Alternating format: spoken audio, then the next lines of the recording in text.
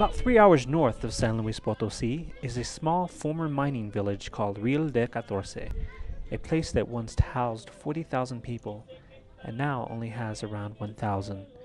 In other words, it's a small ghost town tucked high away in the mountains. I came here for two reasons. One, to get away from it all and bathe in seclusion, and two, to walk around this ghost town and see its treasures. The streets are cobblestone and many houses around are abandoned.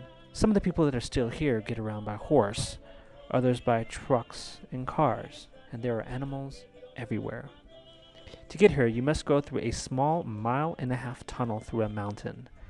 Once you arrive, you have to find your hotel on foot. I stayed at a place called Hotel El Real, which has photos everywhere of Brad Pitt and Julia Roberts, since this is the place where they filmed the movie The Mexican.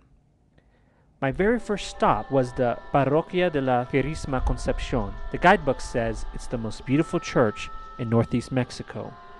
Inside, there are beautiful statues and paintings all around, but what struck me most was the life-size statue of St. Francis de Assisi. To people in this region, St. Francis is very important. People come here to pray to him, ask for miracles, or come to give thanks. Is this why my father's middle name is Francis? In the back of the church are letters and photos from believers asking St. Francis for miracles, from a cure to someone's cancer to the health of a child. One letter next to an infant's photo simply said this: "If you only grant me one miracle, I beg you, grant me this." There was another letter by an ultrasound of a baby in a mother's stomach, and then there was a plaque from an American soldier returning from Iraq.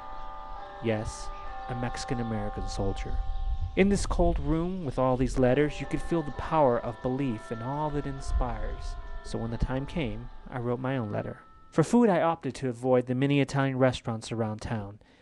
Italians and the French come here to try to score some peyote from the nearby Huichol Indians, other relatives of mine. In Boston, I can get Italian food anytime, so here in Real De Catorce, I opted to try something else.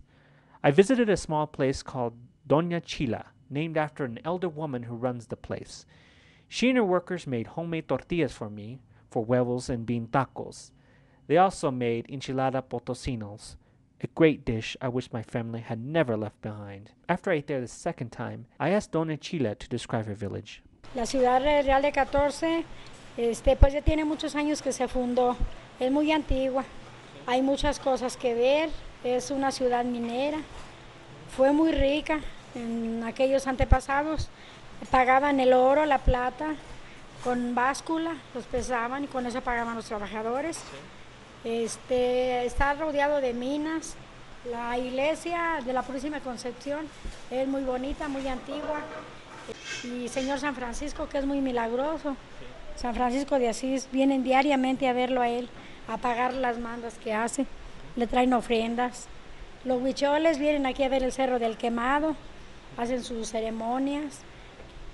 Ahorita ya está muy moderna la gente, ya está muy más civilizada. Antes había más hambre, ahora ya no, ahora todos vendemos, todos comemos.